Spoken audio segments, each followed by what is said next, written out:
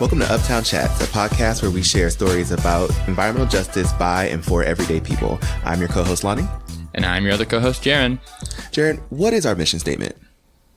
WEACT's mission is to build healthy communities by ensuring that people of color and or low-income residents participate meaningfully in the creation of sound and fair environmental health and protection policies and practices.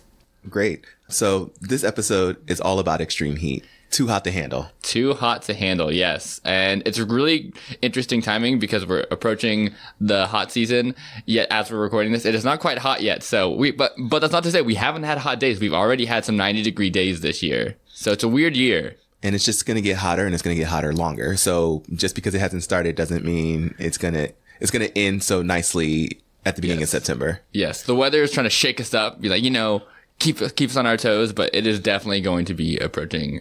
It's going to be warming up here real soon. So we want to make sure that folks are prepared and are thinking about extreme heat as we go into this time of the year that is, for some of us, quite miserable. Absolutely. What are some of the things that we're gonna talk about today? Well, we are actually joined by 4 members of the Climate Justice Working Group for some interviews that we did with them about their experience around extreme heat as a part of the Climate Justice Working Group, and specifically one of the projects that they all worked on, which was an audit of the cooling centers in the city, right?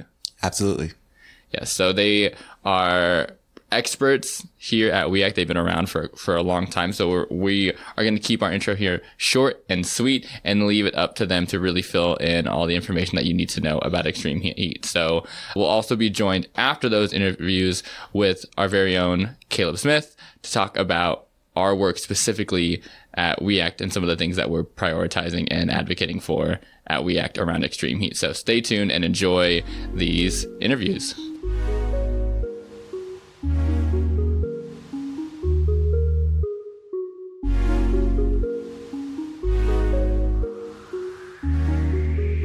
Hi, my name is Liz McMillan. I've been with WEACT as a member since 2013, and I just, in my head, did not do the math.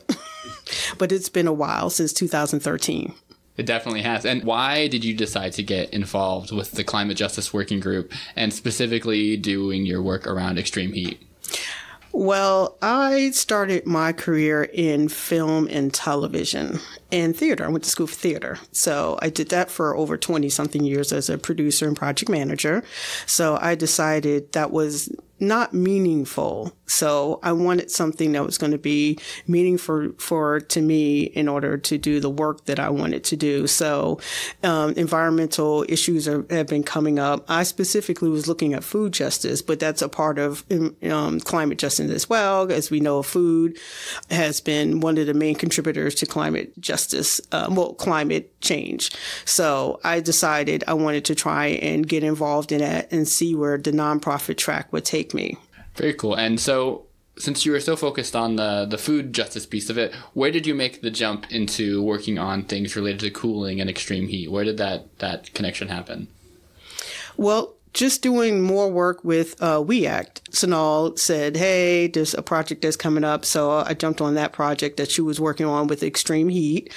I think over the course of doing work with WEACT, extreme heat was always on the table.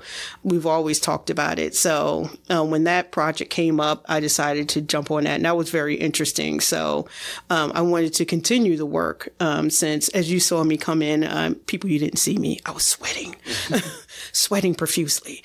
And that is because it's humid outside, and we're not even in summer. So when summer hits, it's even worse. Yeah. Do you want to take a second to kind of elaborate on the project that you're talking about that you did with Sonal? Right now, amidst that, I can't remember the exact name because it was actually in 2019.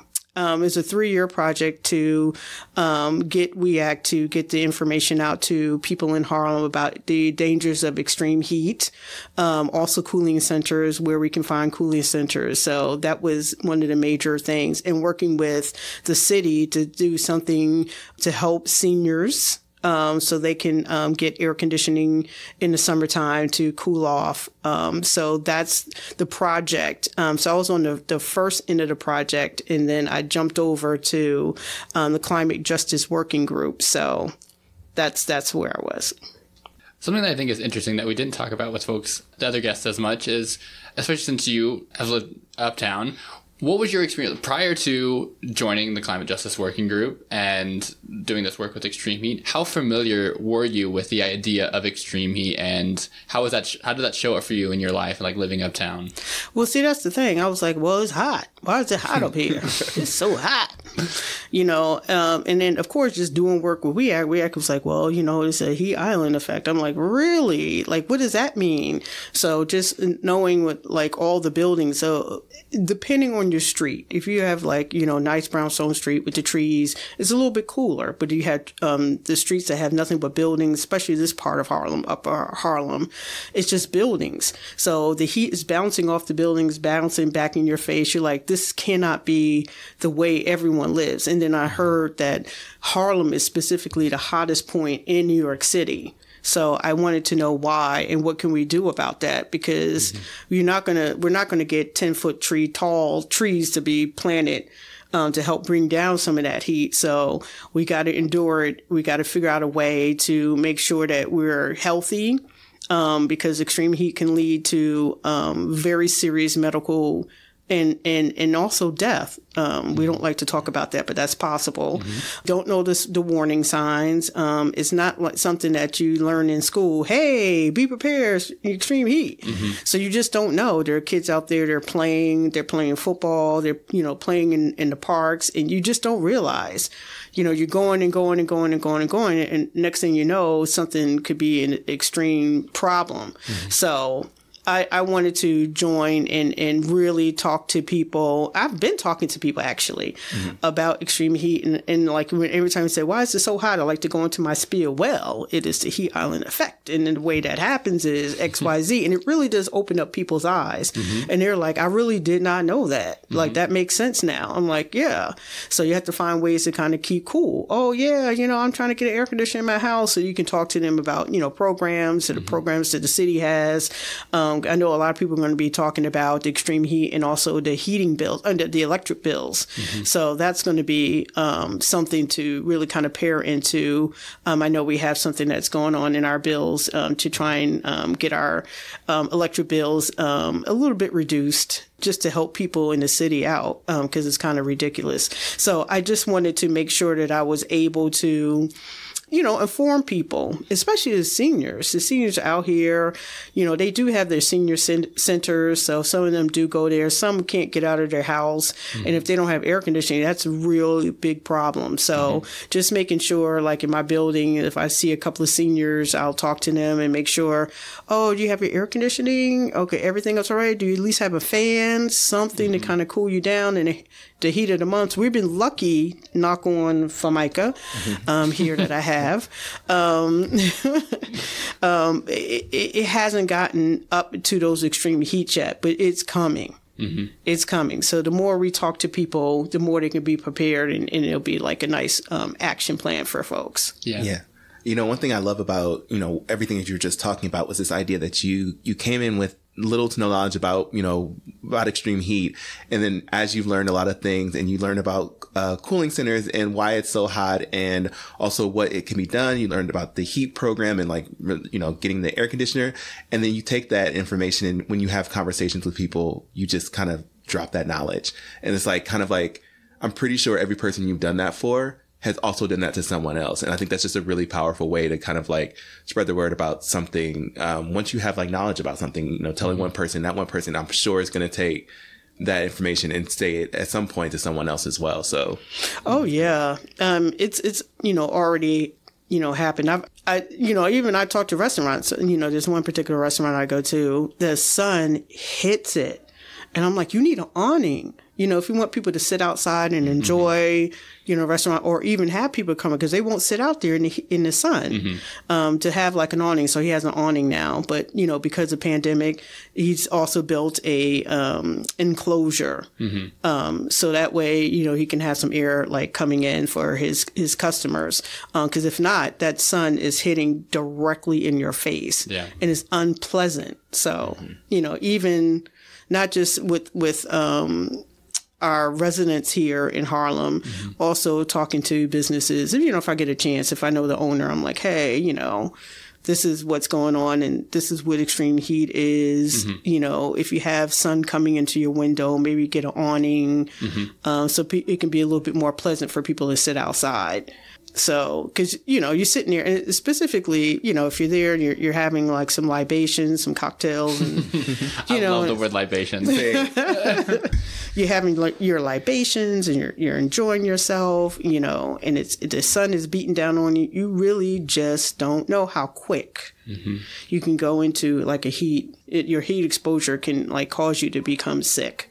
So. Absolutely. Especially if you're having libations. Especially if you're having libations. And we all know we need our libations. We need those. So. We do need our libations. So you don't want to turn people away. Yeah. One of the other things that you talked about that I really wanted to circle back to is all the different ways that folks try to deal with extreme heat. I know we've mentioned air conditioning as one of the main ways that people deal with heat. But again, there's some costs associated with that.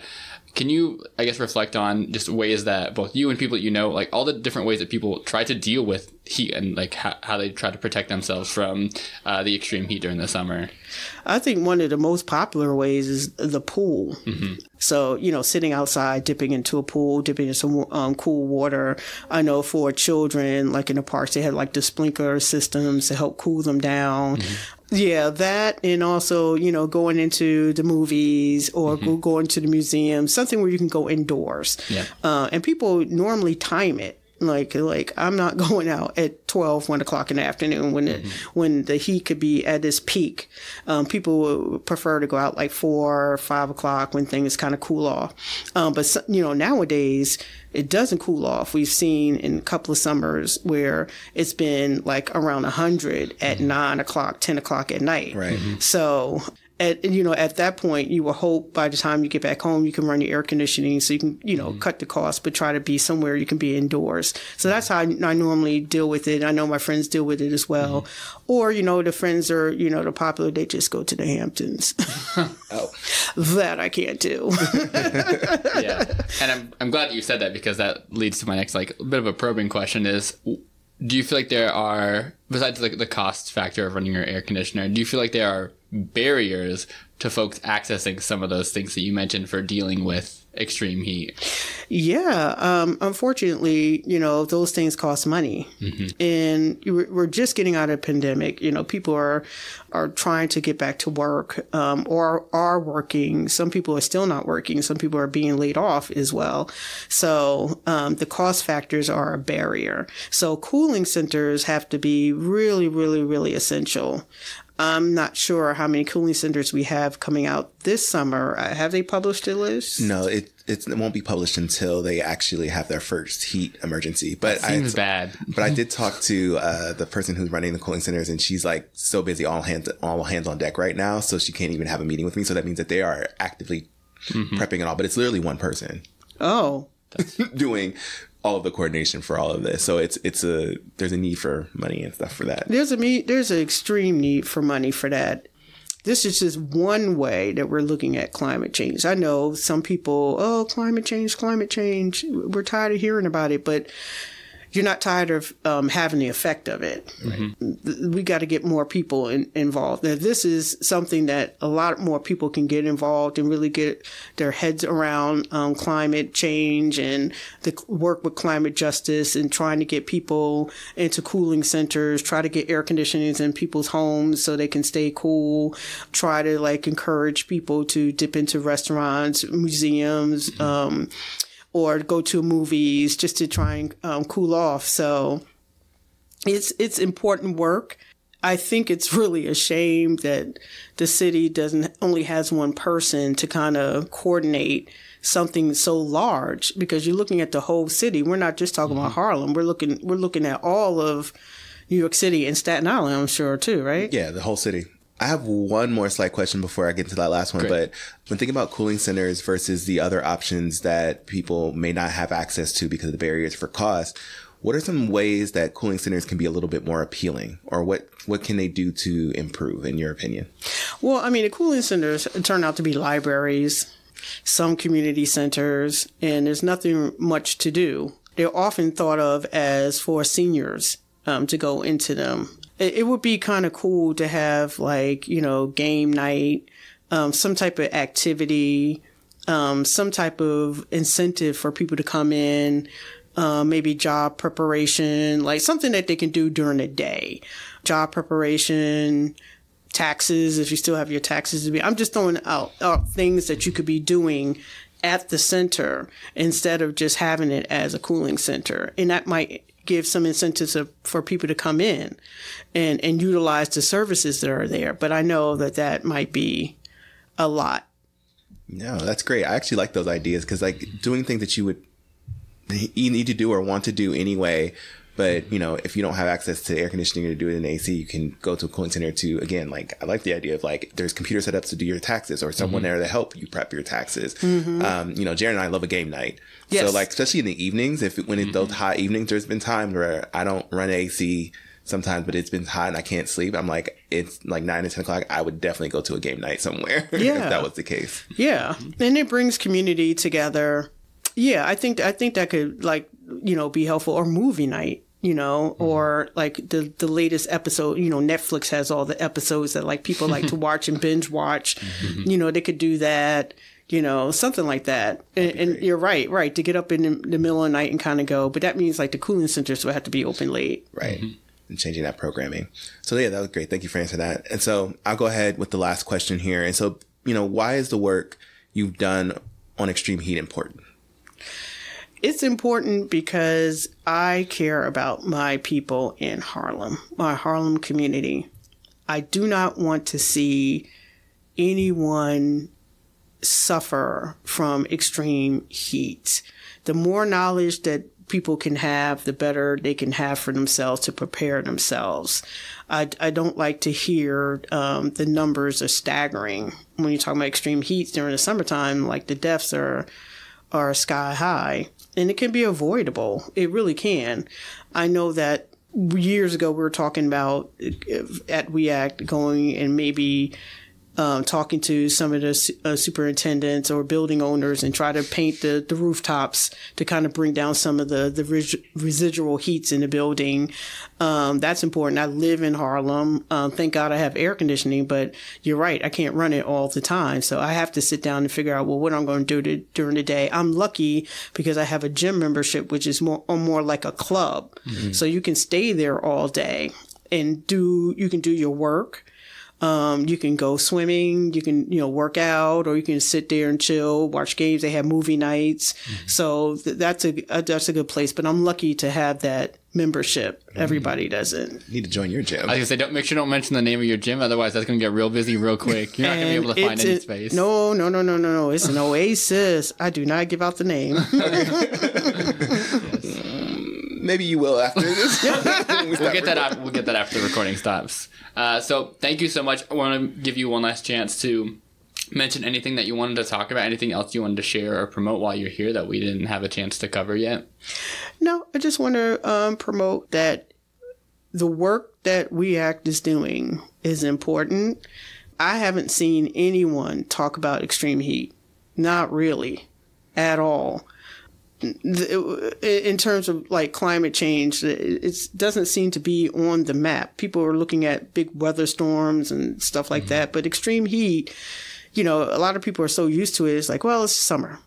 Well, it's summer, but no, it's not summer. There's reasons why these are happening, and we need to pay attention because what's hot today could be hotter in years to come. It could really cause a lot of problems. You've seen those movies. What are the movies when it turns into the Ice Age? Day After Tomorrow. Yeah. Yes, I don't want to see another movie when it turns into extreme heat. Like it turns into like the moon or whatever a hot planet is out there. So yeah. We don't want to see that. That could be a good movie though. That could be a good sci-fi movie. It would be a good sci-fi movie. Yes. We'll work on the script. We'll send it over to you for review. For review? Yeah. Yes. Okay, just as long as I get percentage. You got that theater background, so we need your also you can produce it, My name is Louis Kleinman, and I've been a member for over 10 years. Our first question for you then is to speak about why you decided to get involved with the work that we do here at WEACT. I've always been interested. First of all, my primary interest is on water activities, swimming, boating, human-powered boating, like that. And then I was the community rep for Metropolitan Waterfront Alliance originally, who morphed into Waterfront Alliance. Mm-hmm. And then I got to go to meet various community groups, helping them. And I wasn't presenting to them. I was working with them, which is the only way that you can really show the community that you're interested in what they do. Mm-hmm. So I work with a whole bunch of different grassroots groups in all the 5 boroughs and over in New Jersey a few. And I like what WEAC did. I live in the Upper West Side, and you're relatively convenient for me, so here I am. That's why I'm here instead of at the Point. Amazing. Yeah, so this episode is about extreme heat, and you have done a lot of work around extreme heat. And so I wanted you to talk a little bit about what you've done, what projects you've worked on, particularly working around cooling centers. So principally, the Climate Justice Working Group originally was concerned about extreme heat. Now you guys have expanded into a few other projects. But we did a survey for WEAC pre-COVID at various cooling centers. I think there were about 12 on the list, 15 on the list. We divided them up. I took 4 of them, walked around to get to the cooling centers, asked them what they were doing, interviewed the various people in the cooling centers to see what they were there for. I discovered that, number one, half of the cooling centers weren't open on regular hours. You really had to go out of your way to, even when it was 101 in the shade a couple of years ago, a lot of them were closed. And then some of them had their air conditioners broken, which is always helpful. The people in the cooling centers, to a great extent, didn't even know they were in a cooling center. Mm-hmm. And some of the people who were sitting there were just there because they wanted to socialize. It had nothing to do with being in a cooling center. Mm-hmm. So essentially, the city keeps saying that they have cooling centers, but that's really known to people like me and you and those who are interested. And general public doesn't really realize that there are cooling centers. There are no street signs that direct you appropriately. Mm-hmm. There are no informational things that go out on a regular basis. When you're going to talk to the public and it's hot, you know that people should maybe, particularly if they're older or if they're infirm, should maybe get out of their un-air-conditioned apartments. Mm-hmm. They have to be told about this on a regular basis. Just doing it one time really doesn't help out at all. Some of the cooling centers were very helpful, and some of them were not very helpful. Mm-hmm. Some of the cooling centers are in public libraries, mm-hmm. and some of the public library people were nice, and some of them didn't even have bathrooms mm-hmm. within the small public libraries. So what good is being in a cooling center if you're going to have to go out 5 blocks where you could boil an egg on the sidewalk and, and have to go to the bathroom? It's stupid. Mm-hmm. A couple of them didn't even allow people to sit around all day. You had to check out a book, or you had to be part of doing something that was library related in order to be there. So they call themselves a cooling center, but they weren't really. Mm-hmm. But some of them were okay. Yeah, it just happened to be a library with cooling, essentially. It's interesting to hear that so many of the places that you went to had no idea that they were supposed to be a cooling center. Signs are supposed to be published. Some of them have signs on their doors, and some of them don't. There should be signs in the street with arrows and an address. You're feeling faint, you're feeling bad, it's mm-hmm. so hot. The cooling center is this way. 5-minute walk from here, 10-minute walk from here, mm-hmm. whatever. In other words, direct pedestrians. After I hit the cooling centers, I made it a point to walk around in the local streets and ask people, do you know where your cooling center is? Mm. Never got a response mm-hmm. from anybody. And I talked to people just walking by me.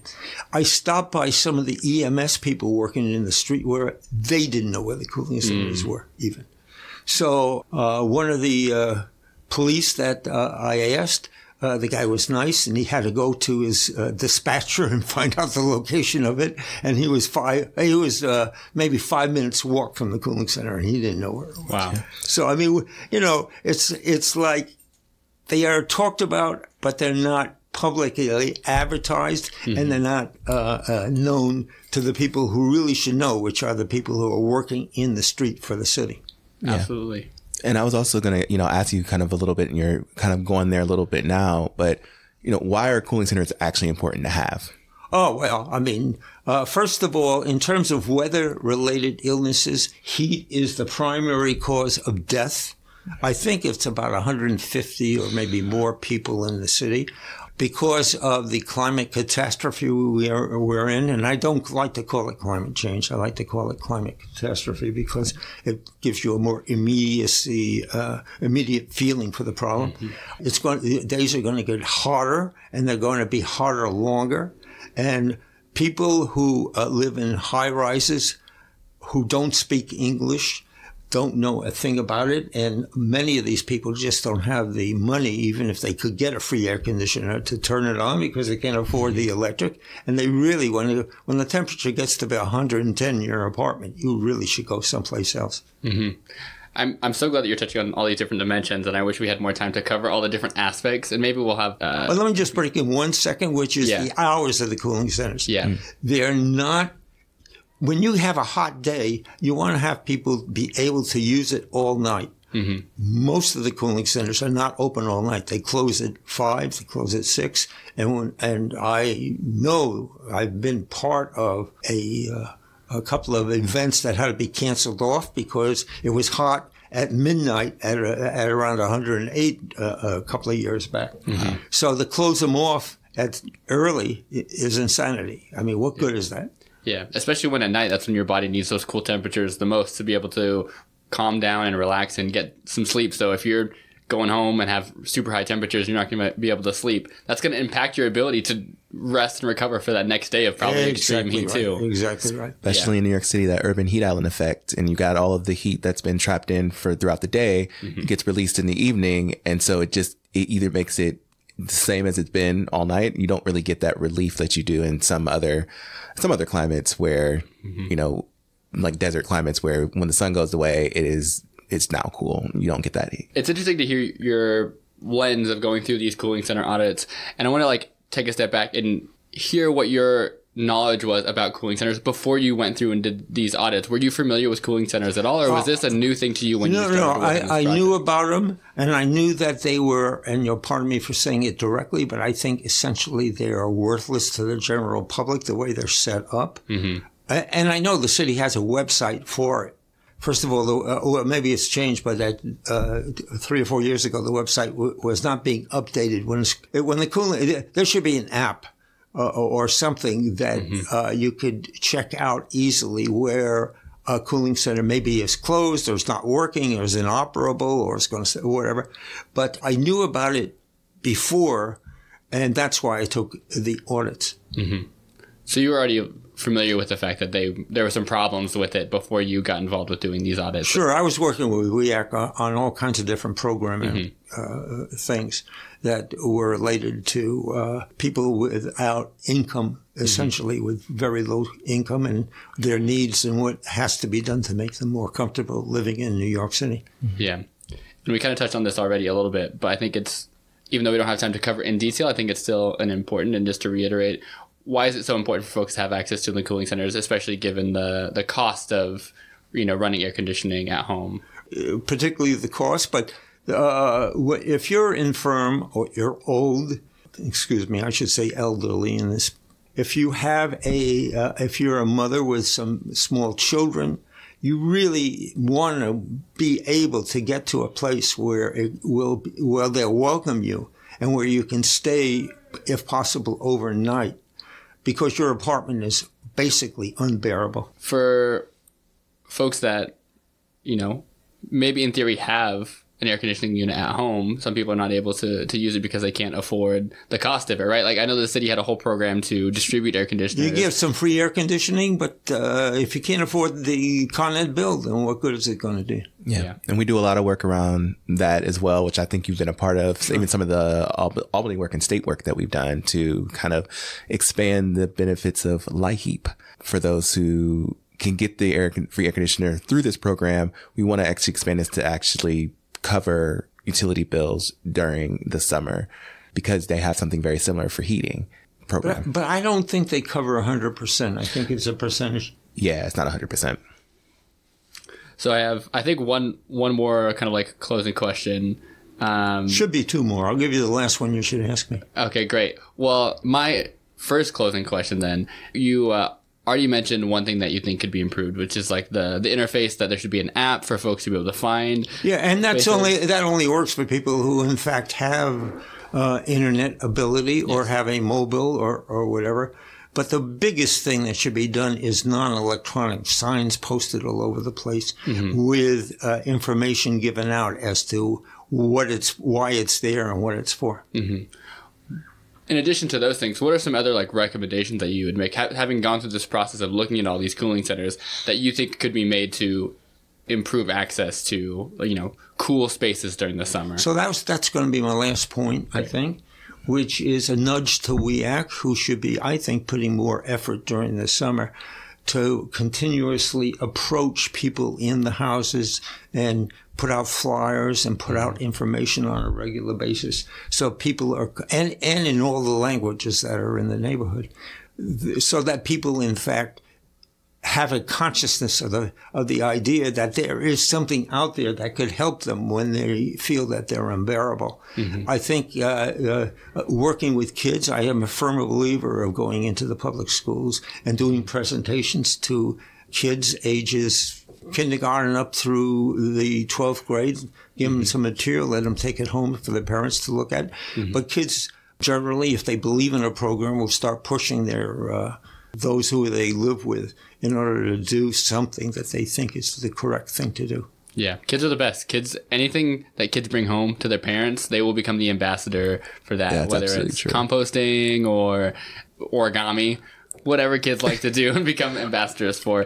In addition to those things that you mentioned, what are some things that you think that the city could do to expand, like better improve these cooling centers or other ways of physically, as opposed to simply putting up notices at various points, including bus stops and whatever? I didn't really say where the signage should be, but nevertheless, they have to go out and do a real strong educational job on a regular. You can't just go to a center at the beginning of the season and expect people who are running the various centers to know what's happening. There's a churning of employees. It's good that each of the patrons who work in a cooling center have some knowledge of first aid in case somebody, in fact, has some problems, and what to look for symptoms so that they know to call 911. There should be material in the cooling centers for everybody. Comic books are great. If the city could produce some cooling center comic books and leave so for the kids to pick up while they were in the cooling center, and perhaps when they're doing tabling around, as well as putting them out on various organized events like street fairs and things like that. Do regular audits and not just one time only. Is the air conditioning working? Is water available? Is bathrooms available to the public? Do the people who are running cooling centers know that some people will be coming there and because they have a problem? And are they made welcome? Are there things for the kids to do for those parents who bring in children on a regular basis? I know it's probably impossible, but there are food programs. It would be great if some of the food programs could be extended where people will go where there's free food. So if some of the free food was being delivered in the evening at the cooling center, particularly when there's a heat emergency, that's one way to draw the public into the center itself. Yeah. Absolutely. I mean, Lewis practically wrote the report, the cooling center report, because you were part of the audits. And so all of those kind of recommendations that, when the Climate Justice Working Group got together after doing all the audits and seeing all that work, thought about how do we improve cooling centers as a way for people to have access to cooling, because we believe, especially at WEAC, that they are still vital, that they're a very important aspect to the landscape. Even if we were to give everyone an air conditioner, like you said, you have the issue of running it and the cost, right? We still need as many options as possible for people to be able to basically stay cool and beat the heat. And remember, a lot of people live in substandard wiring. So some people will blow all the fuses. They turn on the air conditioner, even if they wanted to do it. They're not going to be necessary, particularly the two-room, the two-family homes and like that. You just don't know how good their electric is. You're right. And New York City has a very old housing stock. So very old, particularly up here. Yeah. So I thank you for all of that insight. I have one, actually, this is my final question, I promise. And then I'm going to give you one last comment. Great. I can't wait. So obviously you've been so involved in the work that WEAC does, especially with the Climate Justice Working Group. Can you give just a little bit of information about why you think that other people should join in working groups at WEAC, or just in the Climate Justice Working Group specifically? What about your work do you feel like has been most meaningful for you? Working with neighborhood populations, I just enjoy feeling that the public itself is gaining something by WEAC's activities in terms of their ability to cope with living in New York City and getting knowledge that maybe they wouldn't otherwise have when WEAC can provide to them various forms of information. Absolutely. Great. Thank you for that. I love it. So my last comment. Let's hear it. It's going to be hot. Remember, there are 25 boathouses. It's perfectly safe. We have never had a casualty in the last 15 years of 115,000 people getting into the water, and it's free. So get out, take a look. All you have to do is free kayaking in New York City, and we'll pop up a whole list of stuff. And hope to see you on the water sometime. I love that. As someone who loves kayaking, cannot recommend that enough. Thank you so much. You guys got to take me kayaking now. Let's do it.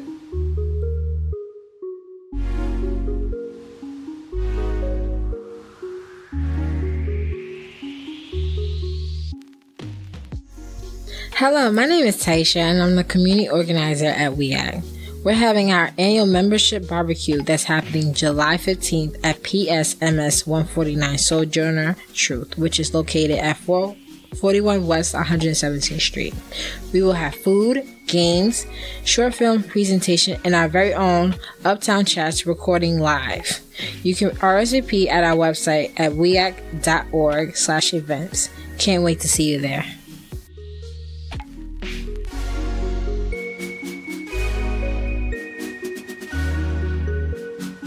So I'm Stuart Aaronson.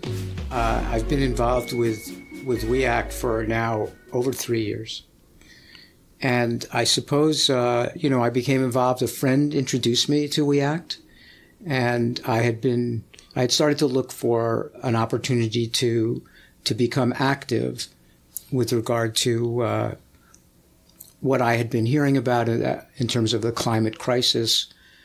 And I understood through this friend that WEAC would be a place where I would find an opportunity to get involved and to maybe begin to do something about this challenge. I appreciate that background to just get a sense of how you got into the work. And I wanted to get a sense of how did you decide to get involved with the Climate Justice Working Group specifically and do the work that you've been doing around extreme heat? Well, I suppose also I would include getting involved. My beginning to get involved was also, and I do share this, related to having 20-something kids. And so everything that I was hearing about the climate crisis suggested that things were getting worse, and that their experience in the future and their children's experience was going to be very dismal. So again, that got me involved, and I started to think about what I could do. When I became involved, there were a number of opportunities that presented themselves in going to membership meetings and hearing about the working groups. And the matter of extreme heat, especially in this uptown neighborhood, my uptown neighborhood, seemed very concrete and very real. And so the idea that We Act was providing the opportunity to address literally and concretely cooling opportunities for people who are experiencing extreme heat and don't have access to AC, let's say, or have no way of getting cool in extreme heat conditions. And We Act had identified that the cooling centers system was not as effective and not as useful in its current state. And that seemed like a very concrete opportunity to do something to address that particular problem. Mm-hmm. Yeah, it's, there's like the problem that you guys noticed with the cooling centers, and then wanting to go in and do this project for the cooling center audits, right? And I know that you had a lot of experience with that project here with the Climate Justice Working Group. And my question is, what was that experience like when you were going through the process, whether it be, if you want to talk us through creating the survey and doing the actual audits, what kind of things did you experience and what were some of your takeaways? So the actual work that became available for the Climate Justice Working Group that was taking up the matter of the cooling center included, and this was exciting to me personally, because our goal in doing surveys, let's say, about the cooling centers was to really get empirical evidence for how the cooling centers were operating. And I thought that having concrete empirical evidence for how the cooling centers were working would be very helpful in affecting change in those operations. So the cooling center was intended to be this oasis, and so we went to find out, was it? And what we learned in visiting the cooling centers at the times that they were meant to be open was that there was often no evidence at the cooling center that this was a cooling center. Mm-hmm. So direction, how to get there wasn't the signage that seemed required and necessary. The cooling center was welcoming, but it was clear and self-reported by the people there that they had no training, for example, about the effects of heat, or so that they might be prepared to deal with somebody who was having a clinical kind of reaction to heat, stroke, or we were finding that there were no snacks or anything in the way of food that could address needs at the time. Changing tables and opportunities with children, games and other things, any structure, no. So while that was disappointing, it was also providing useful information that was then going to be used and was used in lobbying and advocacy work that we got engaged with to develop a bill that would that would provide monitoring and reporting and supervision and some of these elements that we thought would be important and should be there. I was going to say, I love that kind of, starting from that kind of grassroots community-based research and kind of just a group of people getting together concerned about these cooling centers, which the city wasn't auditing, right? Or wasn't doing what the things that you guys did, yeah. And saying, okay, now let's use this data and this information and what we know to create a bill or to, add to a bill to strengthen this program. And I think that's just a really kind of cool progression to say, getting involved in a way of saying, so simply just going into a cooling center and, doing these audits to the creation of some type of legislation to hopefully get through and pass, which we are working on getting that bill back into play. I hear, because it stalled, despite the fact that we visited council members and worked collaboratively with council offices on language and so forth and elements of that bill. So hopefully, this is a slow job. Yeah. You mentioned about grassroots and so forth, and so having a background in the hospital setting in this community, it was obvious that people were talking about the amount of asthma that was being presented, the amount of cardio problems in this community where the health infrastructure is also, very weak.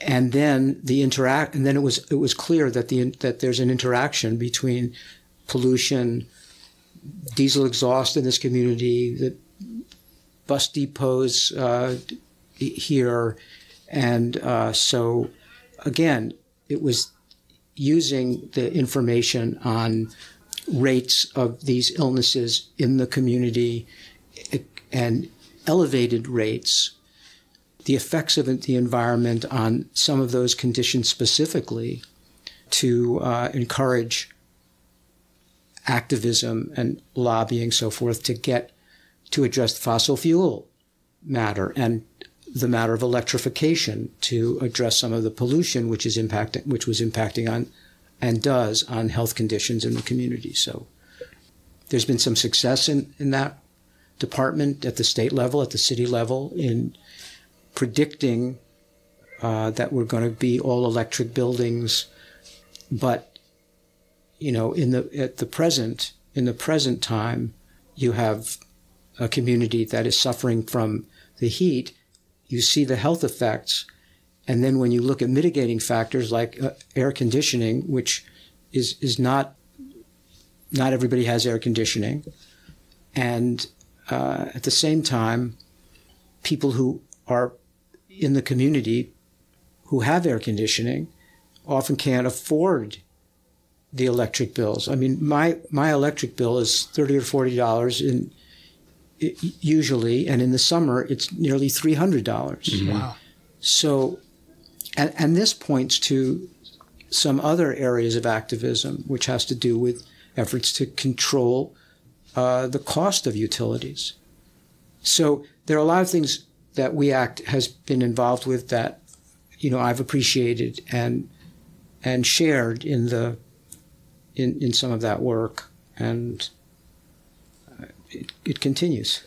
Yeah, and I appreciate talking about some of the cost dimensions of the cooling needs, and just really trying to cover some of the dimensions of the extreme heat issue, in addition to the cooling center challenge and some of the lessons that you learned from that. And thinking about extreme heat kind of holistically, especially in the landscape of New York City, I want to kind of circle to our last question, but kind of use it as a bit of an opener to touch on extreme heat things in general, in addition to the cooling centers, which is, why is the work that you've done around the cooling center audits and other things as a part of the climate justice working group, why is that work on extreme heat important, and why should people maybe care about it and be involved in moving that work forward? Well, I think that there has been evidence and documentation and research done in cities that's found greening, or gardens and trees and plants and shrubs in communities, that the greener, the safer. It's that if you have a greener environment, not only does it impact the heat, and they talk about the heat island effect that is experienced uptown, notably that empirically, again, it's warmer in Upper Manhattan than it is in other parts of the city, and so they use that expression, heat island. Increasing greenery would not only affect temperature, but it has an effect on the communities, on violence reduction, and so it is a holistic view of this whole matter of extreme heat, that introducing elements which will affect the climate also affect the social lives of people in the community. So, it's kind of trite to say a win-win, but it's, a very significant matter to maintain awareness of. Yeah. And to build on that, and I think also to summarize some of the things that you mentioned earlier related to your, cooling center audits, what do you say are some of the top priorities for both the city and I guess the state in general to make actionable steps to help improve kind of the landscape and help improve the conditions for folks dealing with extreme heat? What could the city or the state do to make it easier for people to bear the extreme heat that we are starting to see and we will continue to see? I think the electrification, that direction, I think it's very important because of the pollution and how that affects health conditions in the community. And people who are vulnerable then are more susceptible to the effects of extreme heat. So if you have a healthier community, you're already having a mitigating effect with regard to the impact of extreme heat. So that's one thing. I think that we talked about it, I mentioned earlier, affecting the cost of, let's say, utilities, is very important to allow people to use an air conditioner and making those air conditioners available, but being able to afford to use them. And also this whole matter of the infrastructure of housing, weatherization and so forth, as a way of, again, mitigating some of the effects of extreme heat. I like both of those things, both because I am a strong advocate for improving air quality, and I appreciate that you touched on that relationship because they are definitely related. On days that we have extreme heat, we often have poor air quality, and that the vulnerable people that are impacted by each of those things, there's a huge overlap there. And when you address one, you address the impacts of both. Right. And I don't think you can forget about the whole dimension of health and what can be done in mitigating just the health outcomes of extreme heat. You have stroke and you have other outcomes. So you have people going to hospitals, cold water in the ER. Mm-hmm. Let's have that available for anyone. Mm-hmm. It's a simple thing, but it just addresses in some ways or suggests how our infrastructure, whether it's the electric grid or it's water in the ER or it's the cooling center, being useful, accessible, available, and an informed citizens. So education and information all interact to ultimately result in a healthier and safer environment. All right, Nan. So we're just going to start with a very simple, if you just want to introduce yourself, how long you've been a member of WEAC, and how you kind of got involved with WEAC. Yeah, my name is Nan Faessler. I live here in central Harlem. I moved to New York about 7.5 years ago, and I had been very active politically a lot of my life. I came to New York. I had retired. I had been living in Los Angeles, and I wanted to do political work, mainly looking at, working around climate justice and environmental work. I had read a little bit about WEAC, made an appointment to have coffee with Louis Bailey. Mm-hmm. He sold me right then and there, and I became a member of WEAC. So I guess about 7.5 years now, and I'm thrilled. I talk about WEAC in glowing terms for the last 7.5 years. Oh, we'd love to hear that. Oh, that Bailey's a great salesman. Absolutely. He could sell candy to a candy salesman. So here's your candy back to you. Well, thank you for that intro. I'm so happy that we have so many folks who have been around WEAC for so long, because I feel like it speaks to the level of engagement that some folks have with our work. And I think that one of the things that we want to touch on specifically is around extreme heat. So I want to get a sense of, how did you decide to get involved with first the climate justice working group and then specifically work around extreme heat? Well, even before the Climate Justice Working Group was brought together, I very much, participated in all the monthly WEAC meetings. I did some of the voter registration. We talked about, especially, I think even maybe before we did ranked choice voting, we might have been out and about. So, and again, most of that work had been with Bailey, but I mean, there were other, climate justice people working together. And then, Sonal had taken over. And at that point, the group, coalesced, and where we started to say, as a group, we're really going to meet separately, and we are going to make sure that we're going to look at issues and policy and try to, as a group, strategize to figure out, how to move this work forward.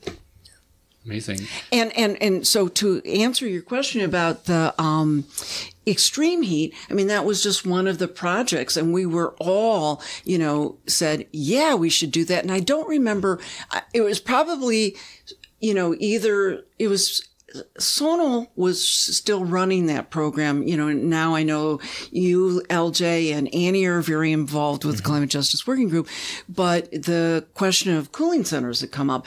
And I think that there had originally been some, at least correspondence and or conversation with then city council member Kostas Konstantinides, who had an intro. Of course, in the moment, I don't remember that intro number, and now it would be a different number. And he left city council, but it was a bill around the cooling centers, and we saw it not moving and a little deficient.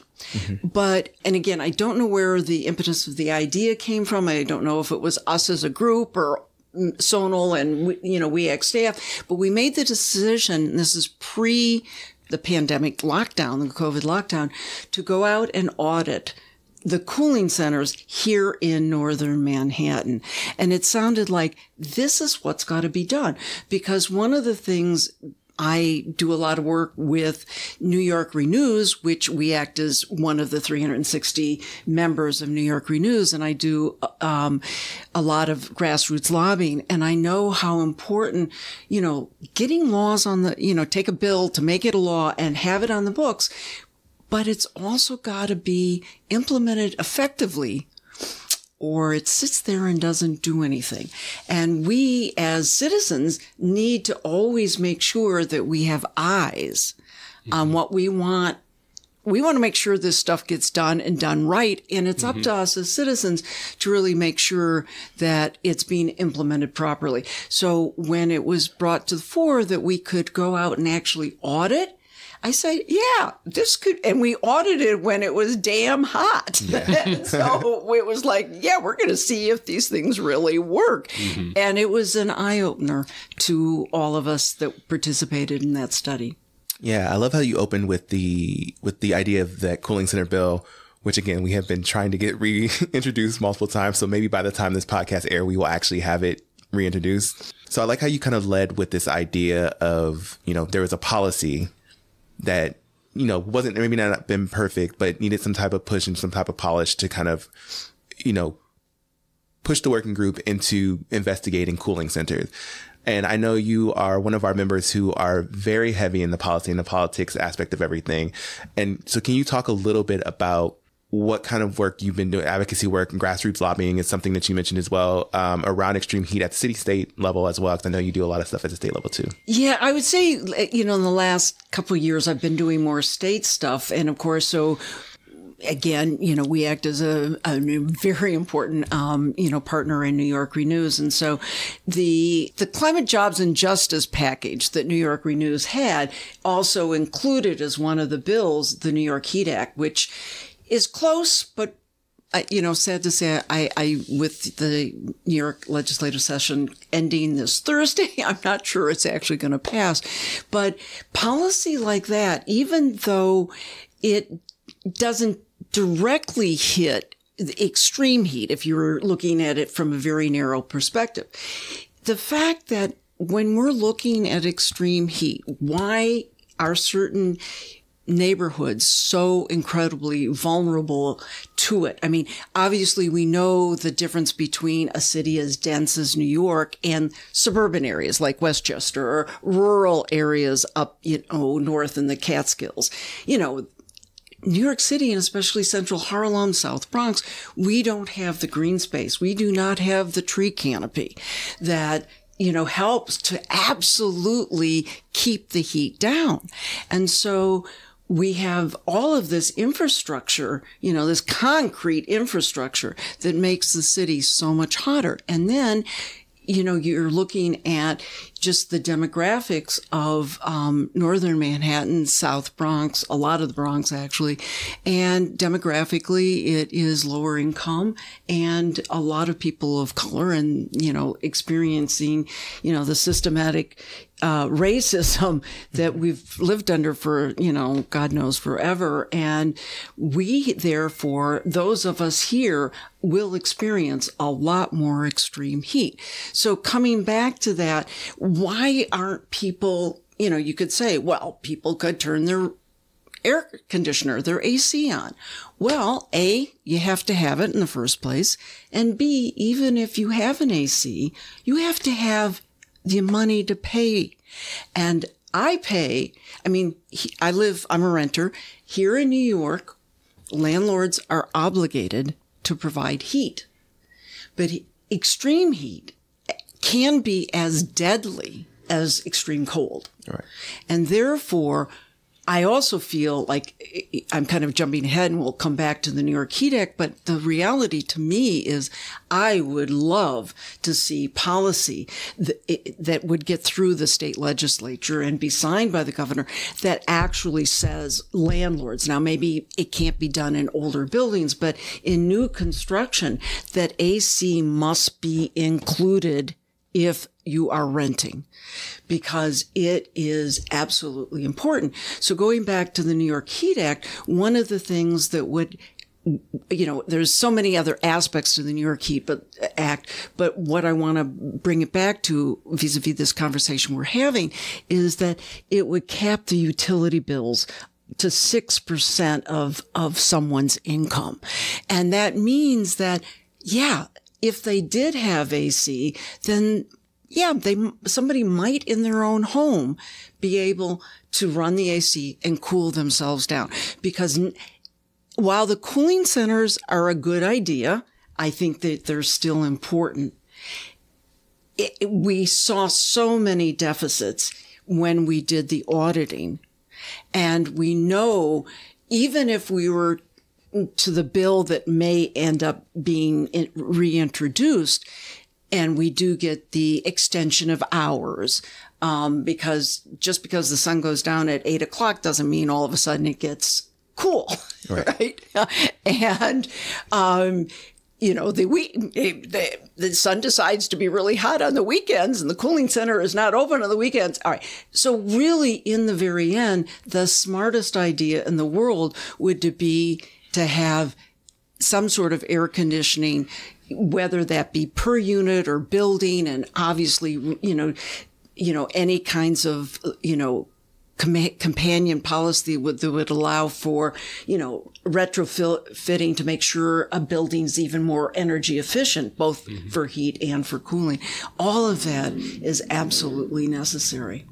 Yeah, I really appreciate you providing that really comprehensive look at the different dimensions of what people need in terms of being able to protect themselves from extreme heat. And since you mentioned the cooling center audits, I figure this is a good time for you to tell us a little bit more about it, especially from your perspective. What did that process look like, and what were some of the things that you learned from doing that? What I learned the most was that the people who were generally at the desk, whether they might have been, use an old-fashioned term of like the receptionist and admin assistant, up to the actual manager of a particular cooling center, often didn't fully understand what it meant to be a cooling center. So, starting off, we had issues with even signage. Often the signage was, it might be at the building, but you didn't, exactly know where, you were going to get into a cooling center. But the people working there, we really felt needed to be trained. And they not only needed to be trained on what it really meant to, if we were in these situations where, temperature was at least 100 degrees for one day or over 95 for 2 days, that they were going to be open. They needed to make sure that they were going to be able to provide cold water, that there would be able to provide seating for people. I felt, and I'm speaking just for myself, I know that other participants, although we did a full study, I really found that the folks managing these facilities didn't fully understand and also weren't really trained on what would happen. Would you be able to recognize somebody who was experiencing heat, exhaustion, much less, let's say, a heat stroke? I mean, most people did say, I said, what would you do if you saw somebody in true discomfort? They said, well, they would call 911, which of course is what they should be doing. But I went into one facility. First off, they didn't want to open the door. And I'm not going to name the facility, but they didn't want to open the door. And then when they did let me in, they go, we have no place for you to sit. And I said, well, this is a cooling center. The city has said this is a designated cooling center. And right now, the temperature meets the requirements for you to be open. And would it be possible for me to get any water? No. And their AC was also not working. So again, just huge disappointment that the city had provided these cooling centers, and that particular center was going to be closed by 5 o'clock. So again, we saw so many deficiencies that we knew that we needed a new bill and a city council person who would be able to really have the clout to push it through, to make it happen, and, for the bill to be much more robust. But I still want to go back to what I said earlier. I really think that the real way of dealing with extreme heat, which we are going to see more and more and more of, is to really provide in people's homes a way for them to stay cool in the luxury of their own home. The other thing about the cooling centers is you'd walk in and there were no books. You would have a place to sit, but that's not inviting. And probably for me, the few cooling centers that were probably the most inviting were our city libraries. However, they also have hours where they were closed by 6 o'clock, and some of them here in central Harlem not open on the weekends. So that made it really tough. At least at the library, you could read a book or read a magazine or put your own headphones on and listen to some music.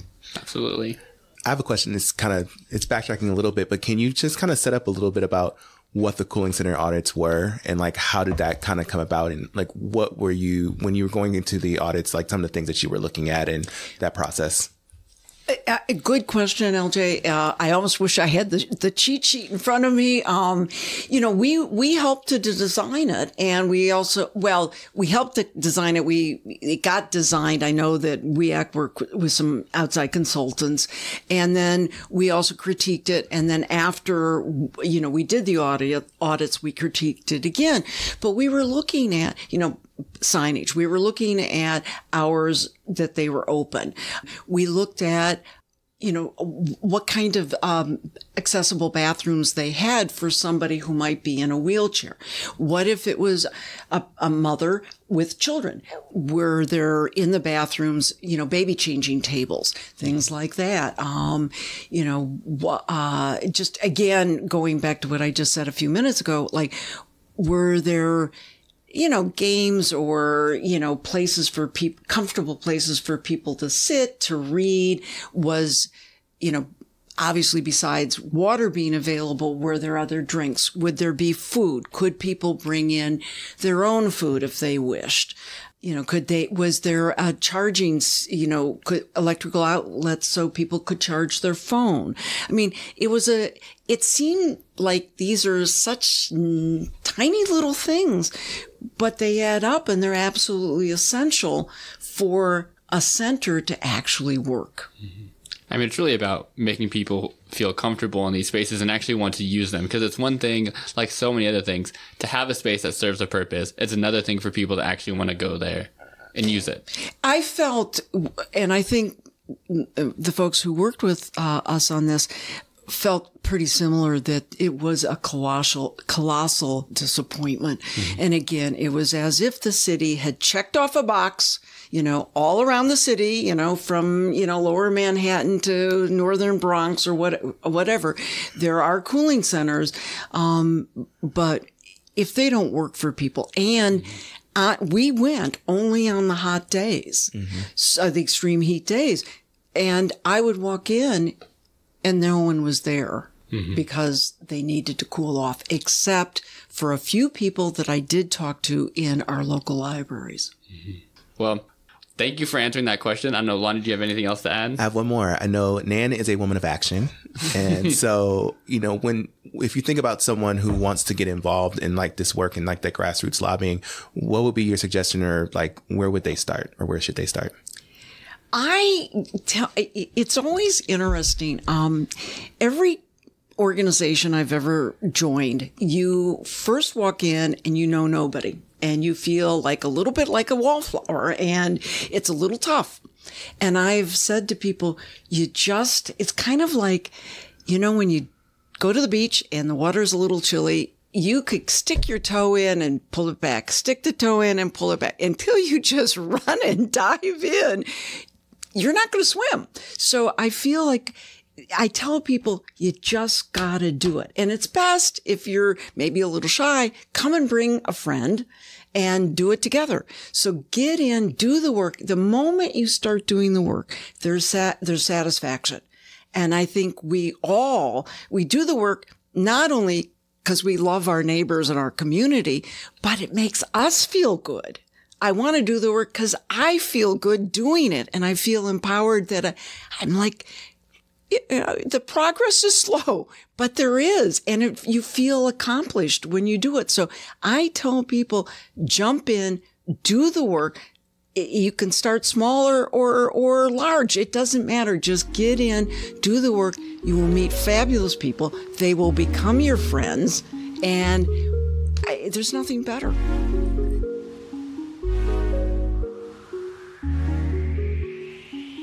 All right. Thanks so much for joining us, Caleb. For our audience, you want to go ahead and introduce yourself and your name, title, and anything else? Yeah. My name is Caleb Smith. I am the Resiliency Coordinator at We Act. Formerly, I was one of the first Cecil Corbin Mark Fellows, so I'm happy to stay on with We Act as the new Resiliency Coordinator. My role entails working mostly at the city level, but also there's a ramp up to working on more state advocacy around resilient infrastructure, whether that's through policymaking, community education, and organizing. Just for folks who are not as familiar with the space, we use the word resilient a lot, and I think we've maybe talked about it in other episodes before, but just for folks who aren't as solid about what we mean when we talk about resilient communities and resiliency. What does that mean to you? Yeah, so resiliency in my mind is the proactive response to environmental hazards or disasters. So when we're talking about resiliency, we're talking about the skills and knowledge that community members have to respond to extreme heat, as well as the infrastructure available to them to reduce the risks that they face from extreme heat events. Amazing. That's really solid. Yeah, that's a really good definition. That should be in a book. Caleb, do you want to give us a little bit of a rundown of like what's to come for We Act in this heat as we go into extreme heat season? Yeah, so I'm stepping into quite the long path into extreme heat work. We Act has been working on it a long time before I joined, But one major thing that I'm getting off the ground is our Extreme Heat Coalition, which we are organizing with a couple other groups, and we'll be expanding over time, but we're all working on extreme heat in different capacities.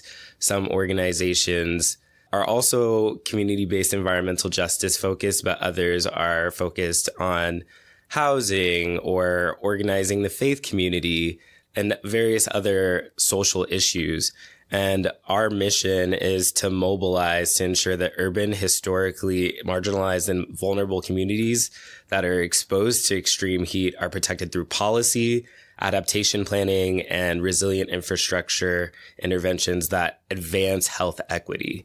Because we see very stark differences in health outcomes for communities of color, especially those like Northern Manhattan and the Bronx and some parts of Brooklyn, where there are also compounding issues of air quality and high asthma rates.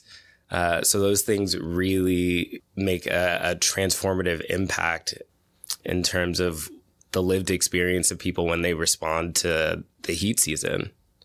Some other things that we've been engaged on outside of the coalition, we have also been a part of NYSERDA's Extreme Heat Action Planning Forum, which has been a way for various stakeholders across the state to inform how NYSERDA is going to invest into various different adaptation planning strategies and solutions coming up. So we just had the last meeting there, and now they're kind of in a new phase with an advisory council that is going to help kind of tweak some of the things that we identified as primary action plans that are important to us.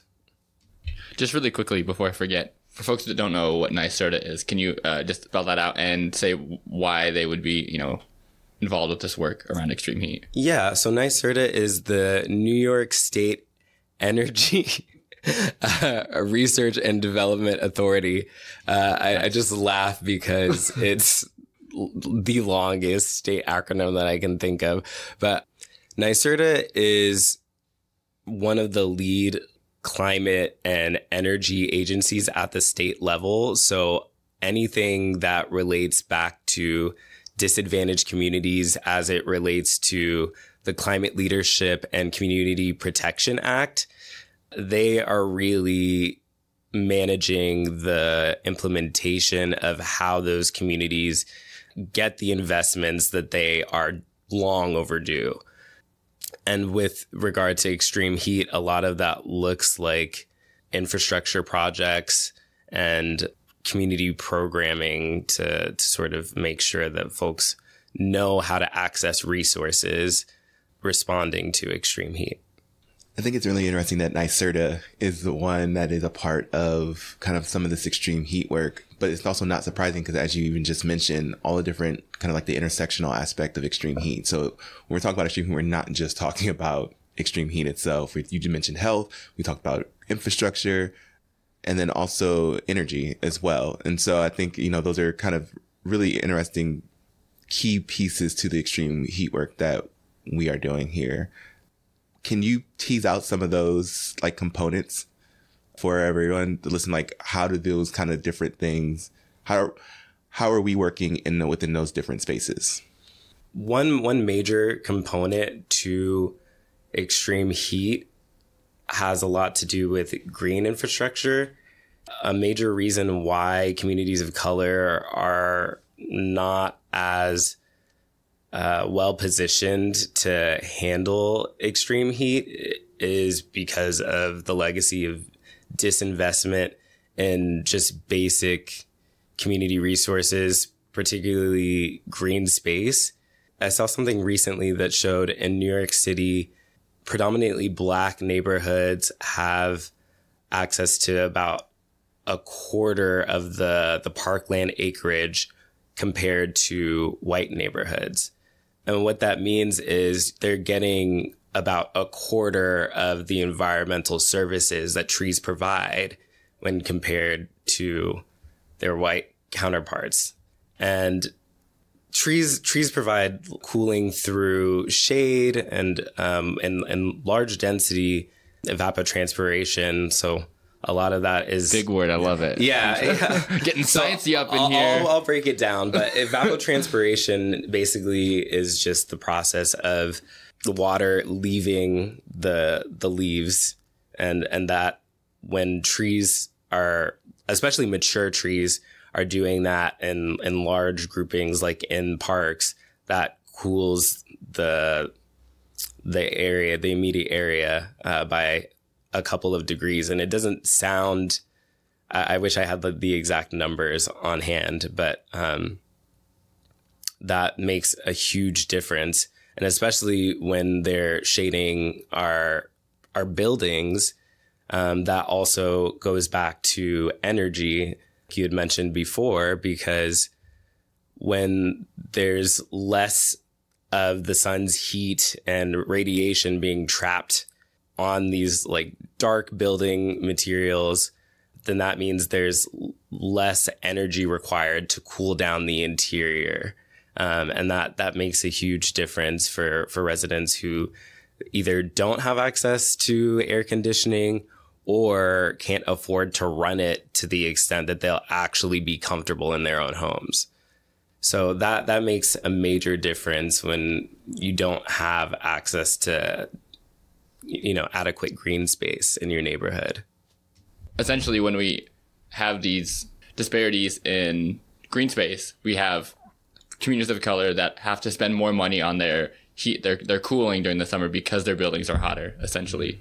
So that not only is there a higher burden already because those buildings are probably older and less maintained, but they also are going to be hotter because there's less green space in those spaces too. That's right. And of course, it doesn't just start and end with trees. There are some other ways that we're exploring and trying to scale up cooling of the built environment. That includes the green roof and solar roof programs at the city level, but they aren't adopted at the extent that we need in the neighborhoods that need them most. But they work in a similar way. Like, for one, the solar roof program captures the sun's energy and converts it into energy for the building, and that offsets the need for electricity that's fossil fueled by the utility. Mm-hmm. And then with green roofs, you have the same benefit of trees, except it's on the roof of the building. Mm-hmm. Maybe not as much the evapotranspiration aspect, just because trees are much larger than the kind of vegetation that can go on a roof. Mm-hmm. But it's a similar concept, and it works in a similar way. So those are things that are pretty important to make use of, because we're in a really densely packed environment. Like, New York City is the cittiest city in the United States. I love that. It's a good way to put it. The cittiest city in the United States. It just is. And so when we can't have all this extra land to spare to create new park spaces, how are we using the space that's available? Mm-hmm. So I think that that's something that's going to be an important tool in the broad range of strategies that we're going to have to use. Yeah. I feel like it's such a connected issue, right? You have to, if you solve for one thing, or you're working towards one thing, it helps solve another thing, that helps solve another thing, that helps solve another thing, that gets to the extreme heat work that's being done. So it's kind of like all of it has to happen at once and at the same time. Like, we have to start here, we need to do this first. It's more so all of these things need to happen simultaneously. Yeah. And speaking of strategies, since, you circled us there, can you talk about some of the strategies and policies that we have prioritized here at WEACT around all the extreme heat work? Yeah. Well, recently there was a city council hearing. We provided testimony on two introductions that are going to really make sure on the green space front that New York City moves forward in a really thoughtful and equitable way, really thinking long term for the tree canopy and how that impacts our communities. So one of those is Introduction 1065, and this bill helps get us to the amount of tree cover that would really make a substantial difference in terms of extreme heat. That would get us to urban canopy coverage goal of 30%. And it would also help set up metrics to expand and protect the urban forest, to require the collection of LiDAR data, which is light detection and ranging, which is basically a technology that helps us get really granular data on where there's vegetation throughout the city. And this would monitor effectiveness of the plan, and this would require updates every 10 years. So really building in that longevity. And we spoke out to make sure that added to this bill, we want to see some more amendments that, one, uplift funding for the Department of Parks and Recreation. There's been a lot of movement for funding the Parks and Recreation Department at least 1% of the city's operating budget. If you just go to Central Park, you might think, oh, our funding is fine. But people who aren't totally dialed in on how Central Park is funded, a lot of that is privately funded. And when you get to the outer boroughs or more low-income neighborhoods, there's a lot of need to make sure that our parks are properly maintained. Kind of zooming out a little bit more, another way that we see that underfunding is the fact that parks has not been able to keep pace with the tree planting and maintenance that they have in previous years. So compared to last year, they planted, I want to say 45% fewer trees in the first 4 months. This is cited in the mayor's preliminary management report that came out in February of this year, if you want to take a deeper dive.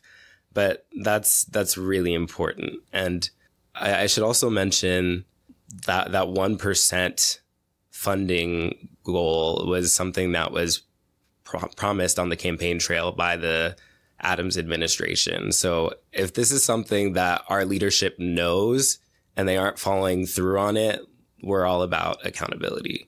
Another piece of this is making sure that urban canopy goal is time bound. Like if you've been in any sort of management or even life skills class, they teach you SMART goals. You need a timeline within which to complete this. So 30% canopy cover no later than 2035 is essential. And then another piece is, again, just recognizing how the urban canopy affects different parts of our community. So this would make sure that in the management of the urban forest, that there are considerations for environmental justice, climate change, health, accessibility, and workforce development. And particularly, we want to see it prioritized within disadvantaged communities as laid out by the Climate Leadership and Community Protection Act definition.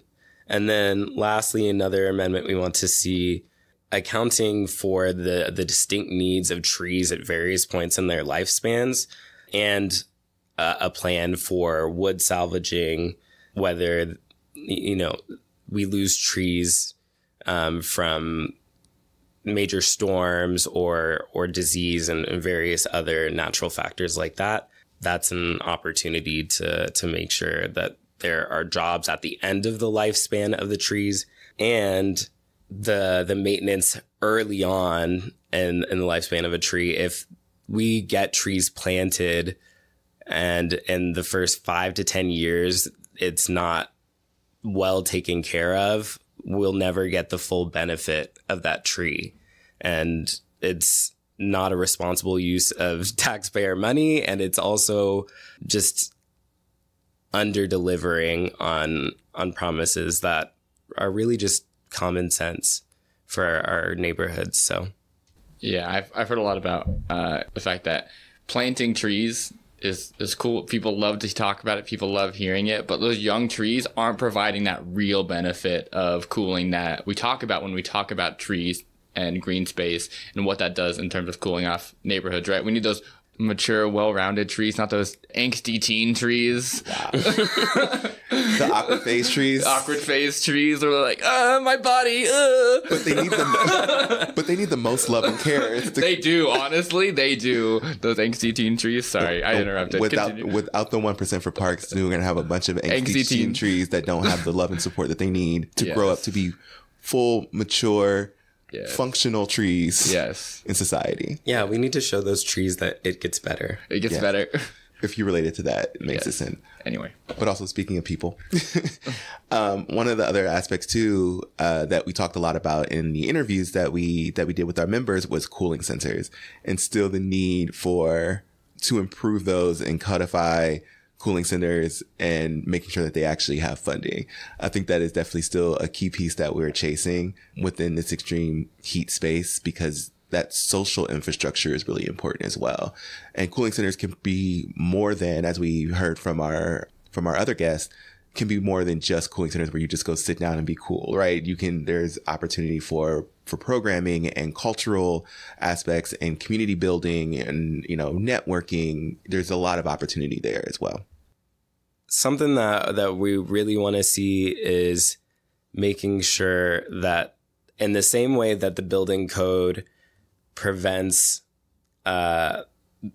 residents from getting too cold in their units, we want to see that there is a right to cooling protected. And there's a number of ways that this could look, but there should be something on the books that says temperatures shouldn't exceed X degrees Fahrenheit, to make sure that the responsibility isn't just on tenants to make sure that they're safe in their homes, because that's not how it works for running water. That's not how it works for heat. So why wouldn't it work the same way for cooling? So that's something that is definitely a strong policy goal. But right now there's some ambiguity in terms of how that will manifest. I think there's a lot of momentum both at the city and state level from various conversations that I've been in, that people want to see this. And there's a lot of organizations like We Act that have been pushing for this, but we'll have to be very creative in how we push for it. There is some precedent, I believe, in other states, but yeah, we have to apply it to the New York political context. So that's something to look out for. And that's definitely something that you can plug into if, you stay tuned on city council. But if you're not already on the newsletter for We Act, updates about extreme heat advocacy and what the Extreme Heat Coalition is doing, that's one way to stay tapped in. Great. Yeah. So what are ways that folks can get involved with this work around extreme heat? If they heard what you said and are really excited to help move that work forward, what are ways that they can do that? Yeah. So you can stay tuned for our extreme heat policy agenda. We also, there's definitely going to be like some public actions coming up and community focused events around extreme heat. So I would just recommend staying tuned to our newsletters or our social media. And also, if you want like a more long-term way to stay plugged into this work, the Climate Justice Working Group does a lot around extreme heat. And they also are actively engaged on the Climate Ready Uptown plan, which very much focuses on that social resilience piece of responding to extreme heat.